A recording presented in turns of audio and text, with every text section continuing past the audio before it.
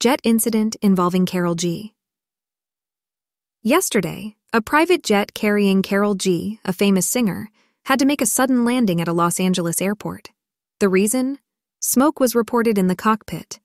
Now that's not something you hear every day. Luckily, there were no big issues during the landing. The video footage from a local news station shows the plane touching down safely at Van Nuys Airport. Karol G was seen leaving the aircraft, which had her signature logo painted on it. We reached out to Karol G's team for some insight, but they haven't responded yet. Even the singer herself hasn't mentioned anything about the incident on her official Instagram page. According to the Federal Aviation Administration, FAA, who is looking into the matter, the plane, a twin-engine Gulfstream Ivory, took off from Hollywood Burbank Airport. Its destination? El Salvador International Airport.